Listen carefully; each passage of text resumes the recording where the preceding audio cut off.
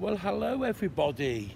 It's me, Chris, the Blackpool Daddy here, and I finally arrived at Detroit Airport. So I'm in Detroit Airport at the moment, and I'm just going up the escalators there. And it's just a little after 4 o'clock here in Detroit, and I've still got one leg of my journey to go. I've still got to go down. I'm going to go down the escalators as well because I love going up and down escalators because they're so cool. Here we go. We're going to go down the escalators now. There we go.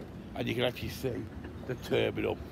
So I've got another about 4-hour wait here. So it's actually 20 past 4 now here Detroit time, and I've got a flight going at 25 past 8. Detroit time again to Memphis, and it's only a 2-hour flight from there. So I arrive in Memphis 10 o'clock tonight Memphis time, or something like that anyway. So let's have a quick look. There's not a lot, to be fair. Airports are airports, so I'll show you what's going on here, but there's not a lot going on here. A few crappy shops. You know what airports are like. Everything's extremely expensive. You know, like a normal packet of crisps that you get from the shop, which would cost you £1, will cost you £5 in an airport, just because you're in an airport and you're stuck here. So it's a bit of a rip-off, but hey-ho, it is what it is. So let's go and have a look at the board and see what's happening here.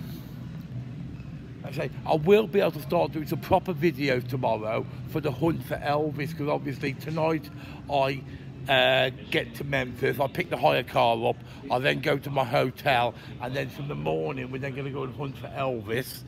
So let's have a quick look at what the board's saying here. So it's all done alphabetically. So so here we go. Here we go.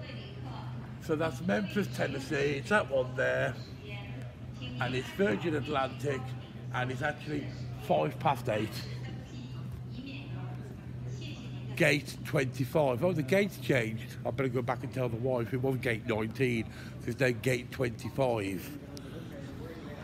So it's only a short video of this, just to tell you that I've actually arrived safely in Detroit, from obviously the hiccup where I got stuck with all the tulip munchers in Holland with all their clogs on and all that lot. But luckily enough, we're no longer in Holland. We're now in the proper God Save America, the USA, and I shall see you later.